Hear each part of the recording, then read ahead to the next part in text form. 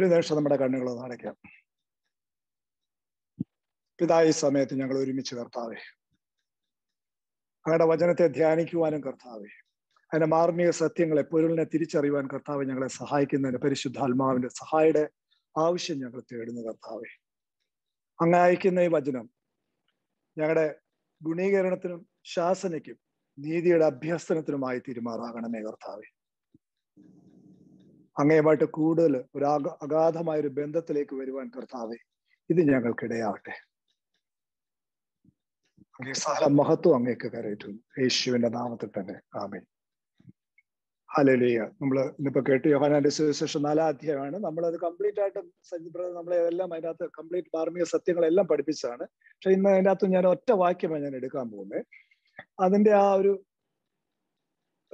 Importance പറയാൻ വേണ്ടി 27-ാം വാക്യം തൊട്ട് ഞാനൊന്ന് വായിക്കാം.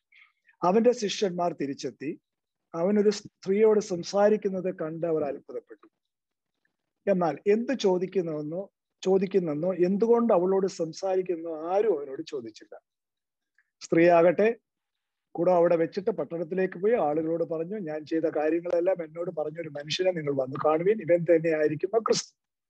അവർ പട്ടണത്തിൽ നിന്ന് പുറപ്പെട്ട് അവന്റെ അടുക്കൽ വന്ന് തത്സമയം ശിഷ്യന്മാർ അവനോട് അപേക്ഷിച്ചു, റബി, ഭക്ഷണം കഴിച്ചാലും. അവൻ പറഞ്ഞു, നിങ്ങൾ അറിയാത്ത ഭക്ഷണം എനിക്കുണ്ട്. ആരെങ്കിലും ഇവന് ഭക്ഷണം കൊണ്ടുവന്ന് കൊടുത്തിരിക്കുമോ എന്ന് ശിഷ്യന്മാർ പരസ്പരം പറഞ്ഞു. യേശു പറഞ്ഞു, എന്നെ അയച്ചവന്റെ ഇഷ്ടം പ്രവർത്തിക്കുകയും അവന്റെ ജോലി പൂർത്തിയാക്കുകയുമാണ് എന്റെ ഭക്ഷണം. വേഴ്സ് 35 ആണ് ഞാൻ ഇന്ന് പറയുന്നത്. അപ്പൊ ആ കോണ്ടെക്സ്റ്റ് ഒന്ന് നോക്കിക്കോണം. കർത്താവ് പിതാവിനാൽ നയിക്കപ്പെട്ടാണ് ഈ കിണറിന്റെ അടുത്ത് വരുന്നത്. അപ്പോൾ പിതാവിന്റെ മുന്നമേയുള്ള പദ്ധതിയാണ് കർത്താവ് ജെറുസലേമിലേക്ക് പോകുന്ന വഴി ഈ സച്ചാർ എന്ന പട്ടണത്തിൽ വരുവാനും അവിടെ യാക്കോബിന്റെ കിണറിന്റെ അടുത്ത് വരുവാനും അവിടെ ഒരു സ്ത്രീയെ കാണുവാൻ മുന്നമേ പദ്ധതിയിട്ട് യേശുവിനെ നിയോഗിച്ചയച്ച നിയോഗത്തിൽ യേശു വന്ന് അവിടെ നിൽക്കുന്നു. ആ സ്ത്രീ വരുന്നതും ആ ഒരൊറ്റ സ്ത്രീയിൽ കൂടെ ആ ഹോൾ പട്ടണം ദൈവരാജ്യത്തിലേക്ക് വരുന്നതുമായിട്ടാണ് നമുക്ക് ഇത് പഠിക്കുമ്പോൾ ഇത് മുഴുവൻ നമുക്ക് കാണാൻ പറ്റും. അപ്പോ ഈ ഒരു കോണ്ടെക്സ്റ്റില് ആ സ്ത്രീ കുടം വെച്ചിട്ട് വെള്ളം കോരാതെ ആ സ്ത്രീ തിരിച്ചു പോവുകയും ശിഷ്യന്മാർ വന്നു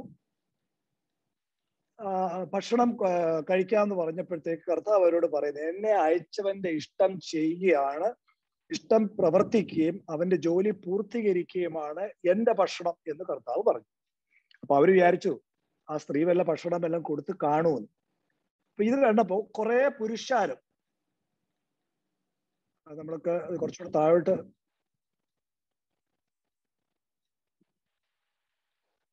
കുറെ പുരുഷാരം കർത്താവിന്റെ അടുക്കളേക്ക് വരുന്നത് ഇത് കണ്ടോണ്ട് കർത്താവ് പറയുന്നതാണ് 35-ാം വാക്യം. 4 മാസം കൂടി കഴിഞ്ഞാൽ വിളവെടുപ്പായി എന്ന് നിങ്ങൾ പറയുന്നില്ലേ? എന്നാൽ ഞാൻ പറയുന്നു, നിങ്ങൾ കണ്ണുകൾ ഉയർത്തി വയലിലേക്ക് നോക്കുവേൻ, അവ ഇപ്പോൾ തന്നെ വിളഞ്ഞ് കൊയ്ത്തിന് പാകമായിരിക്കും. ഒരു വലിയ മാർമിക സത്യം കർത്താവ് അവിടെ കൊണ്ടുവരികയാണ്. ഇതിനൊക്കെ ഇന്നലെ നമ്മൾ കേട്ടു, ഉപമകളുടെ കാര്യങ്ങൾക്ക് നമ്മൾ കേട്ടു. കർത്താവ് ഉപമകൾ എപ്പോഴും പഠിപ്പിക്കുമ്പോൾ ഒരു ദൈവരാജ്യത്തിന്റെ ഒരു മാർമിക സത്യം ഭൂമിയിൽ നടക്കുന്ന ഒരു യാഥാർത്ഥ്യത്തെ കൊണ്ടുവന്ന് ഉപമിച്ച് അതുമായിട്ട് അവർക്ക് മനസ്സിലാകുന്ന ഭാഷയിൽ കർത്താവ് അത് കൊണ്ടുവരികയാണ്. അത് നമുക്കറിയാം, ഒരു നെല്ലിന്റെ ഒരു നെൽവിത്ത് ഇട്ടാൽ 4 മാസം എടുക്കും സാധാരണ, ഇല്ലേ? അത് വളർന്ന് ഞാറ് വന്ന് വലിയ ഇതായിട്ട് കതിര് പാകമാകുമ്പോഴേ നമ്മൾ കൊയ്യും. അപ്പൊ അത് അവർക്ക് മനസ്സിലാകും. അപ്പൊ കർത്താവ് നോക്കിയിട്ട് പറയാ, 4 മാസം കഴിഞ്ഞേ വിളവെടുപ്പാകുള്ളൂ. ഈ പുരുഷാരത്തെ കണ്ടുകൊണ്ടാണ് കർത്താവ് പറയുന്നത്. അതെ, നിങ്ങൾ മേളിലോട്ടൊന്ന് look up and see, it is already the field is ripe four harvest. ഇത് എപ്പോഴേ വിളവെടുപ്പിന് പരുവമായിരിക്കുകയാണ്. അതൊരു വലിയൊരു മാർമിക സത്യങ്ങൾ. അപ്പൊ നമുക്കറിയാം, ആദിയിലെ ദൈവം ഈ വിത്തിന്റെ കാര്യം വെച്ചിട്ടുണ്ട്. ഉൽപ്പത്തിയിൽ 8-ാം ജെനിസിസ് 8:22 പറയുന്നത്, as long as the world remains, ഈ ഭൂമി നിലനിൽക്കുന്നിടത്തോളം കാലം there will be a seed time and harvest time. വിതയ്ക്കുന്ന ഒരു കാലമുണ്ട്, കൊയ്യുന്ന ഒരു കാലമുണ്ട്. അപ്പൊ ലോകത്താണ്. പക്ഷെ കർത്താവ് പറയാ, നേരെ മേലോട്ട് നോക്കിയാൽ വിതയ്ക്കുന്നതും കൊയ്യുന്നതും ഒരേ സമയമാകുന്ന ഒരു കാലം വരും. അതാണ് ദൈവരാജ്യത്തിന്റെ ഒരു വലിയൊരു മാർമിക സത്യം. എന്നുവെച്ചാൽ ദൈവം വസിക്കുന്ന ആ മേഖല it's beyond time and space. സമയത്തിനും മാറ്ററിനും മേളിലാണ്. നമ്മളായി ഭൂമിയിൽ ജീവിക്കുന്ന അതിനൊരു എൻഡ് ഉണ്ട്, ഒരു ബിഗിനിങ് ഉണ്ട്, ഒരു എൻഡ് ഉണ്ട്. അപ്പൊ ഈ വരുന്ന പുരുഷാരത്തെ കണ്ടുകൊണ്ട് കർത്താവ് പറയാ, അപ്പൊ ഇവർക്ക് ബോധ്യമുണ്ട് വിളയുടെ കാര്യമൊക്കെ വിത്തിന്റെ കാര്യമൊക്കെ കർത്താവ് പറഞ്ഞ ഇവരിപ്പോഴേ കൊയ്യാൻ പരുവമായിരിക്കുക. എന്നിട്ട് പിന്നെ താഴോട്ട് അതെന്താണെന്ന് പറയും. ആരെങ്കിലും നമുക്ക് മുമ്പേ ഉള്ളവര് വിതച്ചതാ, അവര് വിതച്ചു, അത് കഴിഞ്ഞ് വന്നവർ അതിനെ നനച്ചു, ഇപ്പൊ നമ്മളെ കൊയ്യാൻ പരുവാക്കി നമ്മളെ നിർത്തിയിരിക്കുക. അതുകൊണ്ടാണ് വിതയ്ക്കുന്നവനും നനയ്ക്കുന്നവനും ഒന്നുമില്ല, വളരുമാറാക്കുന്നത് ദൈവമാണ്. അപ്പോസ്തലൻ 2 3 അധ്യായത്തിനായിട്ട് എഴുതിയേക്കുന്നത്. അപ്പൊ ഈ ഉപമകളെല്ലാം കൊണ്ടുവരുമ്പോ കർത്താവ് വലിയ പാർമ്യ സത്യം കാണിച്ചു കൊടുക്കുക. മേലോട്ട് നോക്ക്, അവിടാണ് കർത്താവിന്റെ ആ റിലേഷൻഷിപ്പ് നമുക്ക് മനസ്സിലാക്കേണ്ടത്. ദൈവമായിരുന്നിട്ടും ദൈവികത്വം വെടിഞ്ഞ് മനുഷ്യനായി ഭൂമിയിൽ വന്ന് കാണിച്ചു തന്ന ദൈവം യേശു നമുക്ക് ഒരു പിതാവുമായിട്ട്, ഒരു റൈച്ചസ് നീതിമാനായ ഒരു മനുഷ്യൻ പിതാവുമായിട്ടൊരു ബന്ധത്തിൽ വന്നാൽ ദൈവരാജ്യത്തിന്റെ മാർമിക സത്യങ്ങളെ, അത്ഭുതങ്ങൾ, അടയാളങ്ങൾ എന്ന് വെച്ച് ഈ ഭൂമിയിൽ എങ്ങനെ നിറയ്ക്കാൻ പറ്റും ദൈവം യേശു നമുക്ക് കാണിച്ചു തരിക. അപ്പൊ ഈ സച്ചാർ പട്ടണത്തിൽ തന്നെ പോകാൻ പിതാവിന്റെ നിയോഗമായിരുന്നു. അതുകൊണ്ടാണ് യേശു അവിടെ പോയത്. അല്ലെങ്കിൽ 12-ാം മണി നേരത്തെ ആരും അവിടെ പോകത്തില്ല, ഒരു യഹൂദൻ ഒരു സമരിയക്കാരോട് സംസാരിക്കത്തില്ല.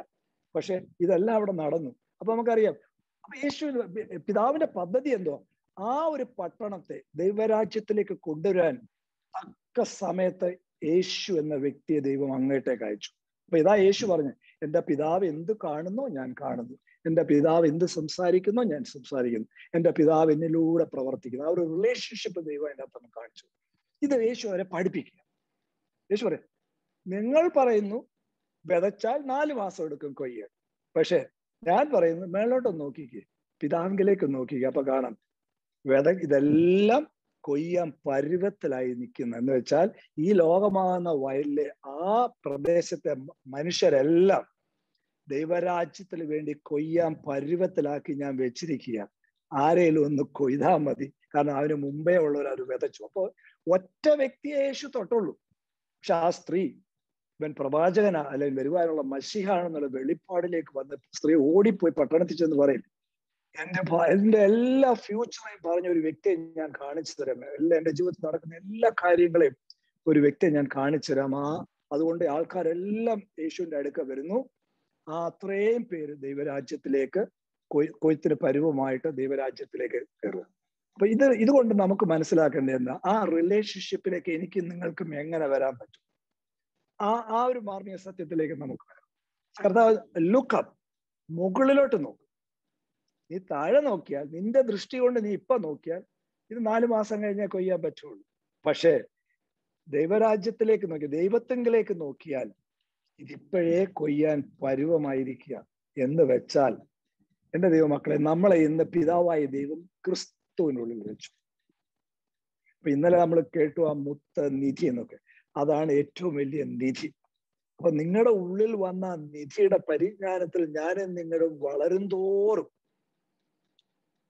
ഏത് വിഷയത്തെയും ഏത് സാഹചര്യത്തെയും എനിക്ക് യേശുവിന്റെ കണ്ണുകൊണ്ട് കാണുവാനും ചിന്തിക്കുവാനും സംസാരിക്കുവാനുമുള്ള ആ ഒരു റിലേഷൻഷിപ്പിലേക്ക് ഞാനും നിങ്ങളും വരികയാണെങ്കിൽ everything is possible in Christ. All things are possible in Christ. ആ ഒരു ബന്ധത്തിലേക്ക് വരുവാൻ ദൈവം ഇന്ന് നമ്മളെ ആഹ്വാനിക്കുക. അതാണ് യേശു നമുക്ക് കാണിച്ചത്. നമ്മളൊക്കെ വേണേ പറയും, അത് യേശു ദൈവമായിരുന്നല്ലോ. ശരിയാണ്, ദൈവമായിരുന്നിട്ടും ദൈവികത്വം വെടിഞ്ഞ ഒരു മനുഷ്യനെ പോലെ ഒരു റോൾ മോഡലായിട്ട് എനിക്ക് നിങ്ങൾക്ക് കാണിച്ചു തന്നിരിക്കുക. എങ്ങനെ ദൈവരാജ്യത്തിന്റെ മഹത്വത്തിൽ പിതാവിൽ നിന്ന് ബന്ധപ്പെട്ട് നടക്കാൻ പറ്റും. യേശു ഇന്ന് ഉയർത്തെഴുന്നേറ്റ് പോയി, ആ ഉയർത്തെഴുന്നേറ്റ് പോയ ക്രിസ്തുവിനെ നമ്മുടെ ഉള്ളിൽ നിന്ന് തന്നിരിക്കുക. അപ്പൊ ഞാനിന്ന് പറയുന്നത്, ഇഫ് യു ക്യാൻ ലേൺ, അപ്പൊ അത് മനസ്സിലായി, നിങ്ങളുടെ ഉള്ളിൽ വന്ന ക്രിസ്തു ആരാ? ലോകത്തെ ജയിച്ചവനാ. So if you can learn everything, നിങ്ങളുടെ വിഷയം മുന്നേ നിൽക്കുന്ന എന്ത് വിഷയമായിക്കോട്ടെ, രോഗമായിക്കോട്ടെ, കടബാധിത ആയിക്കോട്ടെ, പ്രതികൂല സാഹചര്യങ്ങളായിക്കോട്ടെ, തളർത്തുന്ന ദിവസങ്ങളായിക്കോട്ടെ, എന്തുമായിക്കോട്ടെ, പെർസിക്യൂഷൻ ആയിക്കോട്ടെ, പട്ടിണി ആയിക്കോട്ടെ, വാളായിട്ട്, ആപത്തായിക്കോട്ടെ, ഇതെല്ലാം ഞാനും നിങ്ങളും നിങ്ങളുടെ ഉള്ളിൽ വന്ന ഓവർകമർ, സകലത്തെയും ജയിച്ച ജയാളിയിലെ ആശ്രയിച്ച് ആ വ്യക്തി എൻ്റെ ഈ വിഷയത്തിൽ എങ്ങനെ കാണുന്നു, ചിന്തിക്കുന്നു, സംസാരിക്കുന്നു, പ്രതികരിക്കുന്നു എന്നുള്ള ബോധ്യത്തിലേക്ക് നടത്തപ്പെടുവാണെങ്കിൽ then all things are possible. കാരണം പിതാവ് എന്നെ നിങ്ങളെ ക്രിസ്തുവിൽ വെച്ചിരിക്കുന്ന എന്തിനാണെന്നറിയോ? പിതാവ് സകല പദ്ധതി മുന്നമേ ഒരുക്കി. അത് ജെറമ്യാ 29:11 ഓൾറെഡി പറഞ്ഞു കഴിഞ്ഞു. I know the plans that I have for you. നിന്നെ കുറിച്ചുള്ള പദ്ധതി എനിക്ക് അറിയാം. It is for your future and hope. നാശത്തിലേക്കല്ല, ഒരു പ്രത്യാശയിലേക്കാണ്. അപ്പോ നിങ്ങളെ എന്റെയും ദൈവരാജ്യത്തിലെ യാത്രയുടെ എല്ലാ സ്റ്റോറിയും, ആ സ്റ്റോറി, നമ്മുടെ ഒരു കഥയുണ്ട്, കഥയിൽ ഒരു യാത്രയുമുണ്ട്. ഈ യാത്രയിൽ വേണ്ട എല്ലാ പദ്ധതികളും പുത്രനിലാണ് വെച്ചിരിക്കുന്ന. ആ പുത്രനായ നിധിയാണ് നിങ്ങളുടെ ഉള്ളിലിരിക്കുന്നത്. അപ്പോൾ എന്റെ കണ്ണിനെ ഏത് വിഷയത്തിന്റെ നടുവിൽ അകത്തോട്ട് നോക്കി യേശുവിൽ ആശ്രയിച്ച്, യേശു എന്ത് കാണുന്നു, യേശു എന്ത് ചിന്തിക്കുന്നു, യേശു എന്ത് സംസാരിക്കുന്നു, യേശു എങ്ങനെ പ്രതികരിക്കുന്ന ഒരു ബോധ്യത്തിലേക്ക് നടത്തപ്പെടുവാണെങ്കിൽ all things are possible. Everything is ripe, already ripe. ആ റിലേഷൻഷിപ്പിലേക്ക് വരുമ്പോഴാണ് ദൈവരാജ്യത്തിലേക്ക് കൊയ്യുവാനുള്ള ആൾക്കാരെ ദൈവം തയ്യാറെടുപ്പിക്കും. പ്രിപ്പറേഷനിലായി. അപ്പൊ if you can learn to see everything, പിന്നെയും പറയും, if you can learn to see everything through the overcomers life, നിന്റെ ഉള്ളിൽ, നമ്മുടെ ഉള്ളിൽ ഇരിക്കുന്ന മഹത്വത്തിന്റെ പ്രത്യാശ ക്രിസ്തു, സകലത്തെയും ജയിച്ച ജയാളിയുടെ കണ്ണിൽ കൂടെ ഞാനും നിങ്ങൾ കാണുവാൻ പരിശീലിപ്പിക്കപ്പെടുമ്പോഴാണ് ഏത് കാര്യത്തിനും ഉത്തരവും അതിന് പ്രതിവിധിയും നമ്മുടെ. പക്ഷെ നമ്മുടെ പ്രോബ്ലം എന്താന്ന് ചോദിച്ചാല്, നമ്മള് ഏത് സാഹചര്യം, ഒരു പ്രശ്നം നമ്മുടെ മുന്നേ വരുമ്പോൾ ഉടനെ അയ്യോ എങ്ങനെ എനിക്ക് ഇതിനെ തരണം ചെയ്യാൻ പറ്റും, how can I resolve this situation, എനിക്ക് ഇതിനെ എങ്ങനെ തരണം ചെയ്യാൻ പറ്റും എന്നുള്ള മൈൻഡ് സെറ്റ് ആണ്. അപ്പൊ ഞാൻ എങ്ങനെ ഇതിനകത്തുനിന്ന് പുറത്തു വരാൻ പറ്റും എന്നുള്ള ആ ഒരു മൈൻഡ് സെറ്റ് വരുമ്പോഴത്തേക്ക് എപ്പോഴും ഒരു സ്ട്രഗിളാണ്. അത് വലിയ ബുദ്ധിമുട്ടാണ്. അത് എപ്പോഴും നമ്മുടെ ഉള്ളിൽ സ്ട്രെസ് കൊണ്ടുവരും, പ്രതികൂലം, ഒരു ചിന്താകുലം കൊണ്ടുവരും. സ്ട്രെസ് വന്നിട്ട് നമ്മൾ അങ്ങ് തളർന്നു വീഴും. എന്നിട്ട് നമ്മൾ ചോദിക്കും, അയ്യോ കർത്താവേ അങ്ങ് എവിടാ, വേർ ആർ യു ഗോഡ്? മഹത്വത്തിന്റെ പ്രത്യാശ ക്രിസ്തു എന്റെ ഉള്ളിലുണ്ട്, പക്ഷെ എവിടാ? ഇതാണ് നമ്മുടെ ചോദ്യം. അതുകൊണ്ടാണ് പറയുന്നത്, never react to your situations. എന്തും ആയിക്കോട്ടെ, ഡോണ്ട് റിയാക്ട്. പിന്നെന്താ നിങ്ങളും ചെയ്യേണ്ടത്? കം ടു ദ റിയലൈസേഷൻ, റെവലേഷനിലേക്ക് വരിക. എന്തോ, who is Christ for me right now? എനിക്ക് എന്റെ ഈ വിഷയത്തിൽ, എന്റെ ഈ പ്രതികൂല സാഹചര്യത്തിൽ കർത്താവ് എനിക്കാരാണ്? അപ്പൊ അതിനൊരു മോഡൽ തന്നെ, it's asking the right questions. ചോദ്യങ്ങൾ ചോദിച്ചുകൊണ്ടാണ് മുന്നോട്ട് ഒരു ദൈവരാജ്യത്തിൽ ഒരു ബന്ധം നമ്മൾ സ്ഥാപിക്കുന്നത്. ഈ 4-ാം സുവിശേഷം, ഈ 4-ാം അധ്യായത്തിനകത്ത് കർത്താവ് വളരെ വ്യക്തമായിട്ട് നമ്മളെ കാണിച്ചത്. ഒരു പരിചയവും ഇല്ലാത്ത ഒരു സമരിയക്കാരത്തി വരുന്നു. അപ്പൊ കർത്താവ് എങ്ങനെ ആ ടോപ്പിക്ക് തുറക്കുന്നതെന്ന് നിൽക്കരുത്. കാരണം യഹൂദൻ സമരിയക്കാരിയോട് യാതൊരു ബന്ധവുമില്ല, സംസാരിക്കത്ത പോലുമില്ല. പക്ഷെ കർത്താവ് ചോദിക്കുന്നു, എനിക്ക് ദാഹിക്കുന്നു. 12 മണി നേരമാണ്, ശരിയാണ്, നല്ല നട്ടുച്ച സമയം, ദാഹമുണ്ട്. കർത്താവ് ചോദിക്കുന്നത് ആദ്യത്തെ ക്വസ്റ്റ്യൻ, എനിക്ക് കുടിക്കാൻ ഇച്ചിരി വെള്ളം തരുമോ? സോ ഒരു ഡയലോഗ് തുറക്കാം. അപ്പോ സ്ത്രീ പറയും, നീ യഹൂദനായിട്ട് സമരിയക്കാരത്തി എന്നോട് നീ വെള്ളം ചോദിക്കും, അതെങ്ങനെ പറ്റും? ഉടനെ കർത്താവ് പറയും, 10-ാം വാക്യം, കർത്താവ് ആ റിലേഷൻഷിപ്പ് വേറെ തരത്തിക്കും. നിന്നോട് വെള്ളം ചോദിക്കുന്നവൻ ആരെന്ന് നീ അറിഞ്ഞാൽ, ദൈവത്തിന്റെ ദാനം എന്തെന്ന് നീ അറിഞ്ഞാൽ, അവൻ നിനക്ക് ഒരിക്കലും പറ്റാത്ത ദാഹജലം നിനക്ക് തരും. അത് ശരി. അപ്പൊ സീ ദ പ്രോസസ് ഗോയിങ്. അപ്പൊ ആ ക്വസ്റ്റ്യൻ ഓരോ ക്വസ്റ്റ്യന് മുന്നോട്ട് പോകുന്തോറും അത് ആ സ്ത്രീയുടെ ഹൃദയത്തെ തുറന്നു കൊടുക്കുക. ഞാൻ എല്ലാ ദിവസവും ഇവിടെ വരുന്നു, വെള്ളം കോരുന്നു, ഇത്രയും ചുമന്നുകൊണ്ട് പട്ടണത്തിൽ തിരിച്ച് ഞാൻ വീട്ടിൽ പോകുന്നു. പക്ഷെ ഒരിക്കലും ദാഹിക്കാത്ത വെള്ളം ഈ മനുഷ്യൻ തരാൻ പറ്റുമെങ്കിൽ ഇവൻ ആരെങ്കിലും ആയിരിക്കുമല്ലോ. ഇവൻ സാധാരണക്കാരനായിരിക്കത്തില്ലല്ലോ, യാക്കോവിനെക്കാട്ടി വലിയവനായിരിക്കുമല്ലോ. അപ്പൊ അത് പിന്നെ പതുക്കെ ഡയലോഗ് കർത്താവ്. അടുത്തത് അവൾ പറയും, നീ പട്ടണത്തിൽ പോയി നിന്റെ ഭർത്താവിനെ വിളിച്ചോണ്ട് വരാൻ ചോദിക്കും. അടുത്ത ക്വസ്റ്റ്യൻ അവൾ പറയും, എനിക്ക് ഭർത്താക്കന്മാരില്ല. ഇതൊക്കെ നമ്മൾ കേട്ട കാര്യങ്ങളാണ്. പക്ഷെ ഞാൻ ആ questions, asking the right questions, the right moment ആണ്. അത് എന്തുകൊണ്ടാണ് അതിന്റെ importance? That's how the relationship is build-up. ഇപ്പൊ ഞാനൊരു വ്യക്തിയുമായിട്ടൊരു അകമഴിഞ്ഞ ബന്ധം വരണമെന്നുണ്ടെങ്കിൽ നമ്മൾ ആ വ്യക്തിയുമായിട്ട് പരിചയപ്പെടണം. എങ്ങനെ നമ്മൾ പരിചയപ്പെടുന്നു? ചോദ്യങ്ങൾ ചോദിച്ച് ആ വ്യക്തിയെ കൂടുതൽ അറിയുക, തിരിച്ച് ഇങ്ങോട്ട് നമ്മുടെ ആറ്റിറ്റ്യൂഡുമായിട്ട് നമ്മുടെ ക്യാരക്ടറുമായിട്ട് ഒത്തുപോകുമോ എന്നുള്ള ആ ഒരു സ്റ്റേജ് കഴിഞ്ഞാലേ നമ്മൾ ഹൃദയങ്ങൾ തുറക്കൂ. അപ്പൊ ഈ ഇത്രയും ചോദിച്ചു കഴിഞ്ഞപ്പോ ഈ സ്ത്രീയുടെ ഭൂതം കൂടെ ഭർത്താക്കന്മാർ നിനക്ക് ഉണ്ടായിരുന്നു, 5 പേരുണ്ടായിരുന്നു എന്ന് പറഞ്ഞപ്പോഴത്തേക്ക് അവൾ മനസ്സിലായി, ഓ നീ പ്രവാചകനാ. ദ ക്യൂരിയോസിറ്റി തുറന്നു എന്ന് പറഞ്ഞതുപോലെ എന്റെയും നിങ്ങളുടെയും ഏത് വിഷയത്തിന്റെ നടുവിലും യു ക്യാൻ ഓൾവേസ് ആ relationship build ചെയ്യുന്നപ്പോഴാ you can always ask the right questions. പക്ഷെ ആ റൈറ്റ് ക്വസ്റ്റ്യൻസ് ചോദിക്കുന്നതിന് മുമ്പ് കാരണം എന്നാന്ന് വെച്ചാൽ പ്രത്യേകിച്ച് ഒരു പ്രതികൂല സാഹചര്യത്തിൽ നിൽക്കുമ്പോൾ നമ്മുടെ മനസ്സ് ഭയങ്കര കലുഷിതമായിരിക്കും. നമുക്ക് ഒന്ന് ചിന്തിക്കാനൊന്നും നമുക്ക് പറ്റത്തില്ല. നമ്മുടെ ഹൃദയം ഒന്ന് ഭയങ്കരമായിട്ട് സ്റ്റേർഡപ്പ് ആയിരിക്കും. അപ്പൊ അതുകൊണ്ടാണ് കർത്താവ് വളരെ വ്യക്തമായിട്ട് അപ്പോസ്തലന്മാരൊക്കെ പറഞ്ഞേക്കുന്നത്, സ്തുതിക്കുക, ഇടവിടാതെ പ്രാർത്ഥിക്കുക, എല്ലാറ്റിലും നന്ദി കരയറ്റുക. ഇതെന്താ ഇത് അങ്ങനെ പറയുന്ന പറഞ്ഞാൽ, so when you give thanks in everything. അപ്പൊ നമ്മൾ വിചാരിക്കും, അപ്പൊ എങ്ങനെയാ നമ്മൾ നന്ദി കരയുന്നത്, നമ്മളെല്ലാം ചെയ്യുന്നത്, കർത്താവേ നന്ദി, ഈ സാഹചര്യത്തിനായിട്ട് നന്ദി. No, that is not the way. You give thanks until you become thanks. ഞാൻ നന്ദി കരയറ്റുന്ന ഈ സാഹചര്യത്തിനെ വെച്ചല്ല, കാരണം ഞാൻ നന്ദി കരയറ്റുന്ന കാരണം ഇത്ര വലിയ രക്ഷ എനിക്ക് ദൈവം തന്നേരാ. ഞാൻ ജീവിക്കുന്നത് തന്നെ അവന്റെ ജീവനാല. എനിക്ക് സകലതും തന്നത്, എന്നെ ഇന്ന് നിലനിൽക്കാൻ, എന്റെ 2 കാലിൽ നിൽക്കാൻ ശക്തി തന്നത് ദൈവം. ആ ഒരു ബന്ധത്തിലേക്ക് വരുമ്പോൾ, ആ ബന്ധത്തിൽ നിന്ന് നമ്മൾ ആ വൺലെസ്സിലേക്ക് വരും. ആ സ്നേഹ ബന്ധത്തിലേക്ക് വരുമ്പോൾ നമ്മുടെ ഉള്ളിൽ നിന്ന് ആ നന്ദി കരയറ്റം നമ്മൾ വരും.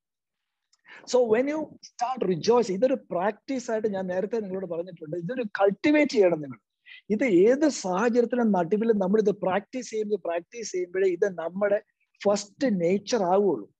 കാരണം എന്താന്ന് വെച്ചാൽ, അല്ലെങ്കിൽ ഏത് സാഹചര്യം വരുമ്പോൾ നമ്മുടെ ആദ്യത്തെ മൈൻഡ് സെറ്റ്, എനിക്ക് എങ്ങനെ ഇതിനകത്തുനിന്ന് പുറത്തു വരും, that is an old mind set. അതൊരു പഴയ മനുഷ്യന്റെ മൈൻഡാണ്. അപ്പോ വിവിധ പ്രയാസമേറിയ വിഷയം വരുമ്പോൾ നമ്മൾ ഒരു കാല് പഴയ മനുഷ്യനിലും ഒരു കാല് പുതിയ മനുഷ്യനിലും വെക്കുമ്പോൾ നമ്മൾ വീഴും. അതുകൊണ്ടാണ് പലർക്കും പലതിനും ഉത്തരം കിട്ടാത്തത്. അപ്പൊ അവിടെ മനസ്സിലാക്കണം, ക്രൂശിലെ പൂർത്തീകരണ പ്രവൃത്തി മുഖാന്തരം എന്റെ പഴയ മനുഷ്യനെ, ആ പഴയ ജഡ സ്വഭാവത്തെ, ആദാമിക പാപിക ആ നേച്ചറിനെ ക്രൂശിൽ കർത്താവ് കൊന്നു, അടക്കി, എന്നിട്ട് യേശുവിന്റെ ജീവനാൽ ഇന്ന് ജീവിപ്പിച്ചിരിക്കുക. എന്നിട്ട് ക്രിസ്തുവിനെ നമ്മുടെ ഉള്ളിൽ തന്നു. അപ്പൊ പിതാവായ ദൈവം നിങ്ങളെ ഓരോരുത്തരെയും കാണുന്നത് ക്രിസ്തുവിന്റെ കണ്ണിൽ കൂടാണ്. You are the beloved and accepted in Jesus. നിങ്ങളുടെ പ്രവൃത്തിയോ, നിങ്ങളുടെ ഒരു പ്രവൃത്തിയോ, ഒരു സ്വഭാവം കൊണ്ടല്ല ദൈവം നിങ്ങളെ സ്നേഹിക്കുന്നത്, മറിച്ച് പുത്രനായ യേശുവിനെ കണ്ടുകൊണ്ടാണ് സ്നേഹം. അതുകൊണ്ടാണ് കൊളോസ്യ 1:13 പറയുന്നത്, നിങ്ങളെ ഇരുട്ടിന്റെ അധികാരത്തിൽ നിന്ന് വിട്ടുപിച്ച് സ്നേഹസ്വരൂപനായ പുത്രന്റെ രാജ്യത്ത് നിർത്തിയിരിക്കുന്നു. അപ്പൊ പുത്രനിലാ വെച്ചിരിക്കുന്നു. അതാണ് ആദ്യ സ്നേഹം എന്ന് പറയുന്നത്. ഏത്? പിതാവ് പുത്ര പരിശുദ്ധാത്മാവെന്ന സ്നേഹം ഈ ലോകം ഉണ്ടാകുന്നതിന് മുമ്പേ ഉണ്ടായിരുന്ന സ്നേഹ ബന്ധത്തിലേക്ക് എന്നെ വെച്ചിരിക്കുന്നു. അപ്പൊ പിതാവായി ദൈവം നിങ്ങളെ ഇന്ന് കാണുമ്പോൾ യേശുവിൽ കൂടെ കാണുന്നു. അപ്പൊ യേശു എങ്ങനെ സാഹചര്യങ്ങളെ വീക്ഷിച്ചിരുന്നോ, പിതാവ് എന്ത് കാണുന്നു, പിതാവ് എന്ത് സംസാരിക്കുന്നു. ഇന്ന് എന്റെയും നിങ്ങളുടെയും ഏത് വിഷമമേറിയ സമയത്തും പിതാവ് യേശുവിനോട് സംസാരിക്കുന്നുണ്ട്, യേശു നിങ്ങളുടെ ഉള്ളിൽ സംസാരിക്കുന്നുണ്ട്. അത് നിങ്ങൾക്ക് കേൾക്കണമെന്നുണ്ടെങ്കിൽ നിങ്ങൾ ഈ ഇരിക്കുന്ന കലുഷിതമായ ഈ അറ്റ്മോസ്ഫിയർ, ഇന്ന് പ്രശ്നത്തിൽ നിങ്ങൾ നിങ്ങളുടെ മനസ്സിനെ, നിങ്ങളുടെ ദൃഷ്ടിയെ ഒന്ന് എടുത്ത് അതിനകത്തുനിന്നത് മാറ്റി കർത്താവിലേക്ക് കൊണ്ടുവരണം. എങ്ങനെ? When you start rejoicing and you start giving thanks. നിങ്ങൾ നന്ദി കരയറ്റുമ്പോഴും നിങ്ങൾ സ്തുതിക്കുകയും ചെയ്യുമ്പോൾ നിങ്ങളുടെ മനസ്സൊന്ന് തണുക്കും, നിങ്ങളുടെ ഹൃദയം ഒന്ന് സ്റ്റേറപ്പ് ചെയ്യുമ്പോൾ നിങ്ങൾക്ക് ഉള്ളിൽ യേശു സംസാരിക്കുന്ന ആ മൃദുലമായ ശബ്ദം നിങ്ങൾക്ക് കേൾക്കാൻ പറ്റും. അത് പരിശുദ്ധാത്മാവ് നിങ്ങളുടെ അകത്തെ മനുഷ്യനെ നിങ്ങളുടെ സുബോധ മനസ്സിലേക്ക് കൊണ്ടുവരുമ്പോഴാണ് നിങ്ങൾ കേൾക്കുന്നത്. God will not speak into your head. God will always speak into your heart. ദൈവം നിങ്ങളുടെ തലയിലോട്ട് സംസാരിക്കുകയില്ല. കാരണം എന്തിനു സംസാരിക്കണം? മനുഷ്യന്റെ ഏറ്റവും പ്രയാസമുള്ള ഭാഗം ഏതാ? ഈ ചെവിക്കിടയിൽ ഇരിക്കുന്ന സാധനമാണ്, ഇത്രയുടെ സാധനമാണ്. ഇവിടാണ് ഈ എല്ലാ പോരാട്ടവും നടക്കുന്നത്. So God will always speak in to your heart. അതാണ് പത്രോസിന് കിട്ടിയത്. നീ ജീവിക്കുന്ന ദൈവത്തിന്റെ പുത്രനായ ക്രിസ്തു അത്ര. അപ്പൊ യേശു പറഞ്ഞു, പിതാവായി ദൈവമാണ് നിനക്ക് ഇത് വെളിപ്പെടുത്തി തന്നത്. അത് ഹൃദയത്തിലാ വെളിപ്പാടുകൾ വരുന്നത്. ഹൃദയത്തിൽ വെളിപ്പാടുകൾ വന്ന് അത് മനസ്സിലേക്ക് പരിശുദ്ധാത്മാവ് പൊക്കിക്കൊണ്ടുവന്ന് ആ മനസ്സിൽ വന്ന് മനസ്സ് പുതുക്കി രൂപാന്തരപ്പെട്ട് ഹൃദയവും മനസ്സും ഒന്നാകുമ്പോഴാണ് ഇത് നമ്മൾ വേറിറക്കാൻ പോകുന്നത്. അപ്പൊ നിങ്ങൾ നന്ദി കരയറ്റുമ്പോൾ എന്താ സംഭവിക്കുന്നത് ചോദിച്ചാല്, ഈ ദൈവം ആരെന്നുള്ള ബോധ്യത്തിലേക്ക് വരും. ആരെന്നുള്ള ബോധ്യത്തിലേക്ക് വരുമ്പോൾ നിങ്ങൾക്കൊരു ഉറപ്പ് കിട്ടും. U develop trust. ഒരു ഉറപ്പ് കിട്ടും. എന്താ? എന്നെ കൈവിടാത്ത ദൈവം, എന്നെ ഉപേക്ഷിക്കാത്ത ദൈവം. കാരണം വാക്ക് പറഞ്ഞവൻ വാക്ക് മാറ്റത്തില്ല. നമ്മൾ വാക്ക് മാറും, പക്ഷെ ഈ ദൈവം വാക്ക് മാറ്റത്തില്ല. So you build up trust. So when you rejoice, you build up trust. And when you give thanks in everything. അപ്പോ ഈ ദൈവം എന്നെ കൈവിടാത്ത ദൈവം എന്ന ഉറപ്പ് കിട്ടിയാൽ നിങ്ങൾക്ക് നന്ദി കരയറ്റാൻ പറ്റും. ഏത് വിഷയത്തിന് നടുവിൽ നന്ദി കരയറ്റാൻ പറ്റും. So when you rejoice in everything, it builds confidence and it brings faith. അപ്പൊ നോക്കണം, റിജോയ്സിങ്ങും നന്ദി കരയറ്റവും വരുമ്പോൾ എന്താ വരുന്നത്? ആദ്യം വരുന്ന ഉറപ്പ്, ട്രസ്റ്റ് വരും. ട്രസ്റ്റിന്റെ കൂടെ കോൺഫിഡൻസും വരും. കോൺഫിഡൻസ് വന്നു കഴിയുമ്പോഴത്തേക്ക് നിങ്ങൾക്ക് ഒരു ഫെയ്ത്തിലേക്ക് വരും, ഒരു വിശ്വാസത്തിലേക്ക് ഉറയ്ക്കാൻ പറ്റും. ഒരു ആടാത്ത വിശ്വാസത്തിലേക്ക്, ആടി ഉലയുന്ന ഒരു വിശ്വാസത്തിലേക്കാണ് ഉറയ്ക്കുന്നത്. കാരണം ഈ വിഷയത്തിന് നടുവിലും ദൈവം എൻ്റെ കൂടെയുണ്ട്, ദൈവം എനിക്ക് ആരെന്ന് എനിക്ക് ഉറപ്പിച്ച് പറയാൻ പറ്റും. That builds trust, that builds confidence, and that trust and confidence will always Leeds you in to faith. അപ്പോൾ ചില വിഷയങ്ങൾ സാഹചര്യത്തിൽ നമുക്ക് ചിലപ്പോൾ ദൈവത്തിന്റെ പ്രസൻസിനെ നമുക്ക് ഫീൽ ചെയ്യാൻ പറ്റത്തില്ല. നമ്മൾ എല്ലാവരും പറയുന്നത് എനിക്ക് ഫീൽ ചെയ്യാൻ പറ്റില്ല. Doesn't matter. You can take his word for granted. കാരണം ദൈവം പറഞ്ഞു, ഞാൻ നിന്നെ കൈവിടത്തില്ല, ഞാൻ നിന്നെ ഉപേക്ഷിക്കത്തില്ല, ഞാൻ നിനക്ക് തുണ. ആ വേർഡിനെ അക്ഷരാർത്ഥത്തിലെടുക്കാൻ ദൈവം വാക്ക് പറഞ്ഞാൽ വാക്ക് മാറ്റത്തില്ല. അപ്പൊ ആ വേർഡിനെ എടുത്തിട്ട് ഞാൻ നന്ദി കരയറ്റുമ്പോഴും ഞാൻ സ്തോത്രം ചെയ്യുമ്പോഴാണ് God comes into my feelings. ദൈവം എൻ്റെ എന്താ ഫീലിങ്സിലോട്ട്, ഇമോഷനിലേക്ക് ദൈവം വരുമ്പോൾ ഐ ക്യാൻ ഫീൽ ഗോഡ്. അപ്പോൾ ദൈവത്തിനെ എനിക്ക് ഫീൽ ചെയ്യാൻ പറ്റത്തില്ലെങ്കിലും ദൈവത്തെ എനിക്ക് ഫീൽ ചെയ്യാവുന്ന സമയത്തും I can always give thanks. അപ്പൊ ഇതാണ് ഏറ്റവും വലിയ ഇമ്പോർട്ടൻസ്. കാരണം ഇതാണ് യേശുവിന്റെ ആ മാർഗം നമ്മളെ കാണിച്ചു. കാരണം നിങ്ങളൊന്ന് ആലോചിച്ചേക്ക്, ഇത്രയും ക്രൂസൈഡ് ഒക്കെ യേശു കഴിഞ്ഞിട്ട് രാത്രി 10 മണിക്കൊക്കെ ആയിരിക്കും, ഒരുപാട് മൈലുകൾ നടന്നായിരിക്കും പോകുന്നത്. ശിഷ്യന്മാരൊക്കെ പോയി 10 മണിയാകുമ്പോൾ എല്ലാവരും കിടന്ന് ഉറങ്ങുമ്പോൾ യേശു എന്തോ ചെയ്ത് നേരെ മലയിലേക്ക് പോകുന്ന ഈ ശിഷ്യന്മാർ എന്നും കാണും. മലയിൽ പോയി പിതാവുമായിട്ട് ബന്ധം സ്ഥാപിച്ച് he was always constant relationship. അപ്പൊ ഞാനും നിങ്ങളും ഇന്ന് ഈ ട്രസ്റ്റും ഫെയ്ത്തും കോൺഫിഡൻസും ബിൽഡപ്പ് ചെയ്യണം. ഇപ്പോഴേ ബിൽഡപ്പ് ചെയ്യണം. സാഹചര്യം വന്ന്, പ്രതികൂല സാഹചര്യം വന്ന് എന്നെ തളർത്തുന്ന സമയത്തല്ല ഞാൻ വിശ്വാസത്തിന് വേണ്ടി ഓടേണ്ടത്. I must be fully prepared. ഇത് കണ്ടവർ, അതുകൊണ്ട് ആ ശിഷ്യന്മാർ ചോദിച്ചു, കർത്താവെ ഞങ്ങളെയും പ്രാർത്ഥിക്കാൻ പഠിപ്പിക്കണം. ആ കർത്താവിന്റെ ആ പ്രാർത്ഥന പഠിപ്പിക്കുന്ന ആ റിലേഷൻഷിപ്പ്, ആദ്യത്തെ 4 വാക്യം റിലേഷൻഷിപ്പാണ്. ആ ഒരു ബന്ധത്തിലേക്ക് ഇന്ന് നിങ്ങൾ കൂട്ടായ്മയിലേക്ക് വന്നു. അതിന് വരാൻ വേണ്ടി റിലേഷൻഷിപ്പ്, ബന്ധം ദൈവം ഓൾറെഡി സ്ഥാപിച്ചു. കർത്താവിന്റെ ക്രൂശിലെ പൂർത്തീകരണ പ്രവൃത്തി മൂലം രക്തം തന്ന് വിലയ്ക്ക് വാങ്ങി നിങ്ങളെ ഒരു ബന്ധത്തിലേക്ക് ഇന്ന് കൊണ്ടുവന്നു. ഇന്ന് നിങ്ങളെ ക്രിസ്തുവിൽ വെച്ചിരിക്കുക. അപ്പോ പിതാവായ ദൈവം എന്നെ ക്രിസ്തുവിൽ കാണുന്നു എന്നുള്ള സിമ്പിൾ ട്രൂത്ത്, ആ സിമ്പിൾ ട്രൂത്ത് നിങ്ങളുടെ മനസ്സിനെ പുതുക്കി പണിയും തോറും നിങ്ങളുടെ കാഴ്ച മാറും, നിങ്ങളുടെ മൈൻഡ് സെറ്റ് മാറും, നിങ്ങളുടെ ലാംഗ്വേജും മാറും. എന്ന് വെച്ചാൽ കാഴ്ച മാറണം, ഞാൻ കാണുന്ന രീതി മാറണം. ഞാൻ എൻ്റെ ജഡത്തിലല്ല കാണുന്നത്, ഞാൻ എൻ്റെ പഴയ മനുഷ്യനിലല്ല കാണുന്നത്, ഞാൻ ക്രിസ്തുവിലെ പുതിയ മനുഷ്യനിൽ കൂടെ ഞാൻ കാണാൻ തുടങ്ങും. യേശുവിന്റെ കണ്ണുകൂടെ ഞാൻ കാണാൻ തുടങ്ങുമ്പോൾ എനിക്ക് മനസ്സിലാവും എൻ്റെ കർത്താവുമായിട്ടുള്ള ബന്ധത്തിലേക്ക് വരുമ്പോൾ now is the time for you to ask questions. ഈ സമയത്താണ്. അപ്പൊ റിജോയ്സിങ്, നന്ദി കരറ്റ്, പ്രാർത്ഥന, ഇതെല്ലാം കഴിയുമ്പോൾ ആ പ്രസൻസിലേക്ക് വരുമ്പോഴാണ് there you can ask the questions. അവിടെയാണ് നമുക്ക് ക്വസ്റ്റ്യൻസ്. അപ്പൊ നമുക്ക് പ്രത്യേകിച്ച് ദീപ്തിയോട് എനിക്ക് പറയാനുള്ളത്, you can always ask, Lord, who you want to meet for me right now since I'm having this problem. ഒരൊറ്റ ചോദ്യം ചോദിക്കാം. That is, God will always answer this to you.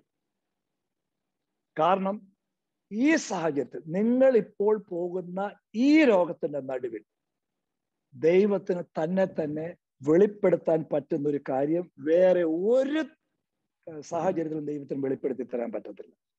So he becomes your keeping power. ഇതാണ് സങ്കീർത്തനം 1. ദാവീദൊക്കെ ഈ സങ്കീർത്തനം പറയുമ്പോൾ നിങ്ങളൊന്ന് മനസ്സിലാക്കണം, എന്തൊരു മാർമിക സത്യങ്ങളാണ് ഇത് പറഞ്ഞത്. നമ്മൾ പറയും യഹോവ എന്റെ ഇടയനാകുന്നില്ല, 21-ാം സങ്കീർത്തനം. 26 വഴി കൂടെ നടന്നാലും ഒരു അനർത്ഥവും ഞാൻ ഭയക്കുകയില്ല. ശരിയാ, ഒന്ന് ശരിക്കൊരു ഞെക്കുമ്പോ അറിയാം എവിടൊക്കെ ഓടുമെന്ന്, കയ്യും കാലോട്ട് അടിക്കുന്നുണ്ട്.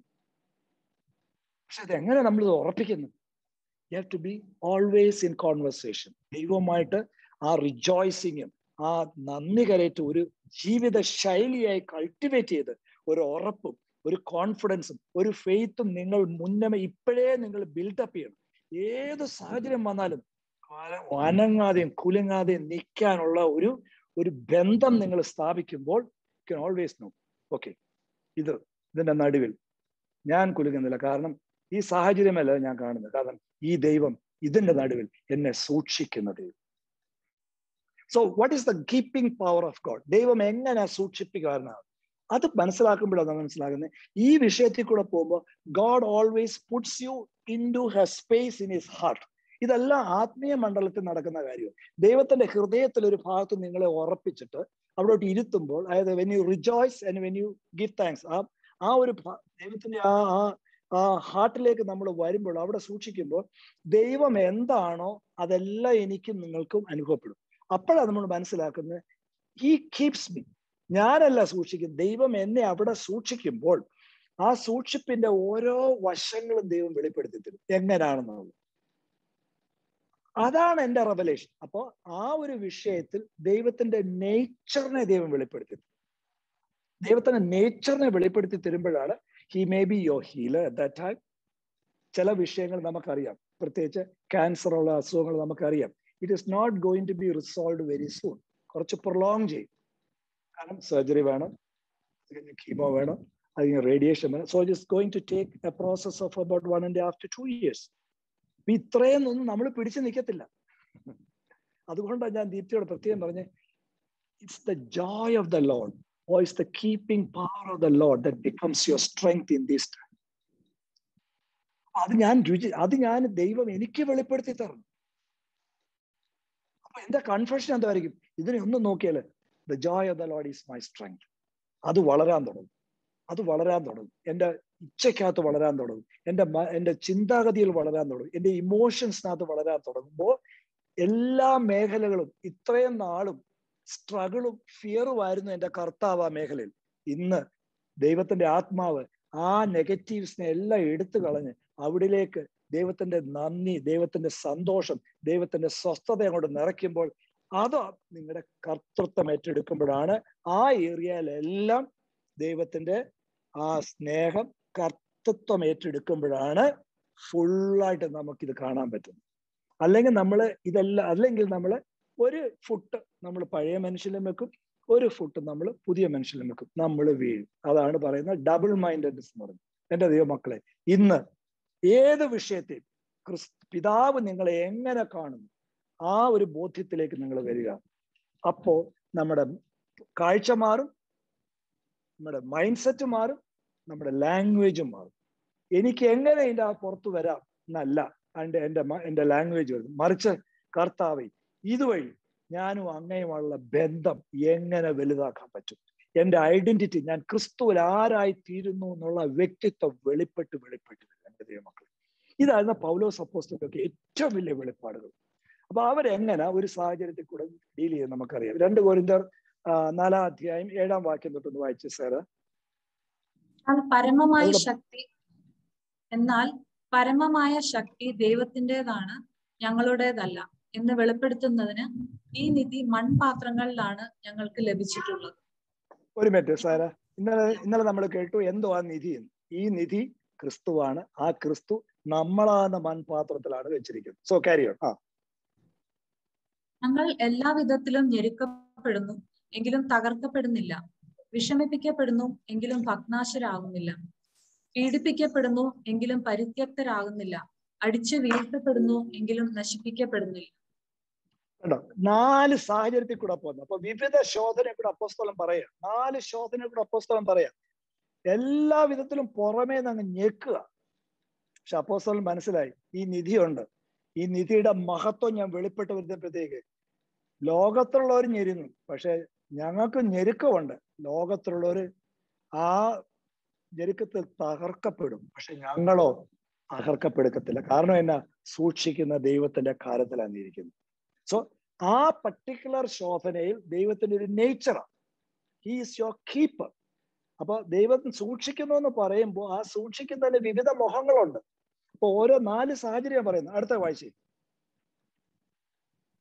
യേശുവിന്റെ ജീവൻ ഞങ്ങളുടെ ശരീരത്തിൽ. അത് തന്നെ 8-ാം വാക്യം ഒന്നുകൂടെ വായി. ഞങ്ങൾ എല്ലാ വിധത്തിലും ഞെരുക്കപ്പെടുന്നു, എങ്കിലും തകർക്കപ്പെടുന്നില്ല. വിഷമിപ്പിക്കപ്പെടുന്നു, എങ്കിലും ഭഗ്നാശരാകുന്നില്ല. ഒരു മിനിറ്റ്. അപ്പൊ വിഷമം നമുക്കും ഉണ്ട്, ലോകത്തുള്ളവരുണ്ട്. പക്ഷെ ലോകത്തുള്ളവര് തകർന്നു പോകും. കാരണം ഇനി എന്തോ ചെയ്യും. പക്ഷെ നമുക്ക് ഉള്ളിൽ വന്ന നിധി, ആ നിധിയുടെ നേച്ചർ, എനിക്ക് ക്രിസ്തു ഈ വിഷയത്തിൽ ആരാന്നുള്ള ബോധ്യത്തിൽ ഞാൻ വളരും തോറും ഞാൻ തളരത്തില്ല. കാരണം കൂടെ ഒരാൾ തുണയായിട്ട് എന്റെ കൈ പിടിച്ചിട്ടെന്നുള്ള ഉറപ്പിൻ വരുമ്പോൾ നമ്മൾ ചാടി എഴുന്നേക്കും. അടുത്ത വായി. പീഡിപ്പിക്കപ്പെടുന്നു, എങ്കിലും പരിത്യക്തരാകുന്നില്ല. അടിച്ചു വീഴ്ത്തപ്പെടുന്നു.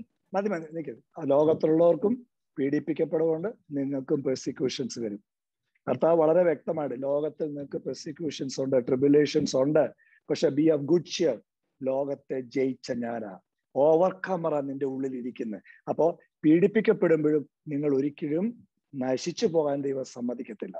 കാരണം എന്നാ, അതൊരു നേച്ചറാ, ദൈവത്തിന് സൂക്ഷിക്കുന്ന പവറാ. പിന്നെ അടിച്ചു വീഴ്ത്ത്, ചിലപ്പോൾ താഴെ വീണെന്നിരിക്കും, പക്ഷെ ഒരിക്കലും നശിപ്പിക്കാൻ പറ്റത്തില്ല. എന്ന് വെച്ചാൽ ഈ 4 സാഹചര്യം അപ്പോസ്തലൻ കൊണ്ടുവരുന്നത് എന്താന്ന് വെച്ചാൽ, നിങ്ങളുടെ അകത്തെ വന്ന നിധി നിങ്ങളുടെ ഉള്ളിലെ അകത്തെ മനുഷ്യനിലായിരിക്കുന്നു. അപ്പൊ അകത്തെ മനുഷ്യൻ പുഷ്ടി പ്രാപിക്കണം. അകത്തെ മനുഷ്യൻ എന്തുമാത്രം ഈ ഉള്ളിൽ വന്ന യേശുവിന്റെ പരിജ്ഞാനത്തിൽ വളരും തോറും ഇത് വലുതായി വലുതായി അകത്തെ മനുഷ്യൻ വലുതാകും.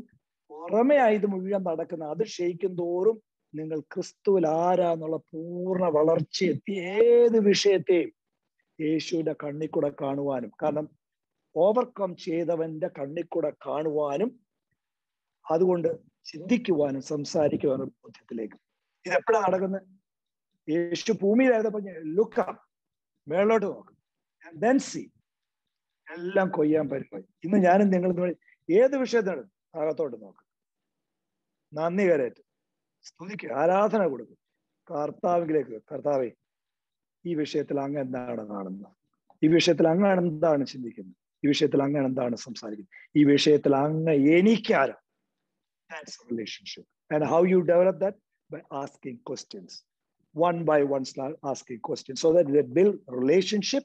And when you stand in the relationship, ദൈവം ഒരു നേച്ചറിനെ വെളിപ്പെടുത്തി തരുമ്പോൾ you experience that. പരിശുദ്ധാത്മാവ് നിങ്ങളെ ഒരു ടെസ്റ്റിന് കൊണ്ടുപോകും. അപ്പൊ എല്ലാ ഓപ്പർച്യൂണിറ്റീസ് നമുക്കുണ്ട്. നിങ്ങളെ ആയിരിക്കുന്ന മേഖലകൾ നിങ്ങൾ ഇപ്പോഴേ നോക്ക്. എല്ലാവരും ദൈവരാജ്യത്തിലേക്ക് കയറാൻ പരുവമായിട്ട് ദൈവം വെച്ചിരിക്കുക. നിങ്ങൾ നിങ്ങളുടെ ബുദ്ധി ഉപയോഗിക്കാതിരുന്നാൽ മതി. നിങ്ങൾ അകത്തോട്ട് നോക്ക്. തക്ക സമയത്ത് എന്ത് പറയണം, എങ്ങനെ സംസാരിക്കണം, എങ്ങനെ ഇടപെടണം എന്നുള്ളത് ദൈവം നിങ്ങളുടെ നാവിന്മേൽ, നിങ്ങളുടെ ബുദ്ധിമേൽ പകരും. That is building the right relationship. It is always look up and see. ഇത് തന്നെ യേശു കാണിച്ചു. ലാസറിന്റെ കുഴിമാടത്തിൽ ചെന്ന് പറഞ്ഞു, ദൈവം പ്രാർത്ഥിച്ചു. എന്നിട്ട് പ്രാർത്ഥിച്ച് ഇങ്ങനെ പറഞ്ഞു, കർത്താവെ, എന്റെ പ്രാർത്ഥന നീ എപ്പോഴും കേട്ടിരിക്കും. കർത്താവിന് ഉറപ്പായിരുന്നു ലാസർ ഉയർപ്പിക്കുക, അതായിരുന്നു പിതാവിന്റെ ഹിതം. പക്ഷെ ഇവർക്ക് വേണ്ടി ഞാൻ പിന്നെയും പ്രാർത്ഥിക്കും. എൻ്റെ നിങ്ങളുടെയും ആ പ്രാർത്ഥനയായിരിക്കട്ടെ റിജോയ്സ്. എൻ്റെ നിങ്ങളുടെ ആ പ്രാർത്ഥന വരുന്ന എപ്പോഴാണ്? When you start rejoicing. നമ്മൾ സ്തുതിക്കുകയും നന്ദി കരയുകയും ചെയ്യുമ്പോൾ നമ്മുടെ പ്രാർത്ഥനാ രീതി തന്നെ മാറും. Because when you rejoice and when you give thanks, your prayer becomes praying with Jesus, praying with God, not towards God. ആ പ്രാർത്ഥന ശരി. കാരണം പിതാവ് എന്താണ് പ്രാർത്ഥിക്കുന്നത്, യേശു എന്താണ് പ്രാർത്ഥിക്കുന്നത്, ആത്മാവ് എന്താണ് പ്രാർത്ഥിക്കുന്നത്, ഹിതത്തിനനുസരിച്ച് പ്രാർത്ഥിക്കാൻ പറ്റും. So you come out victorious. ദൈവം നിങ്ങളെ അനുഗ്രഹിക്കട്ടെ.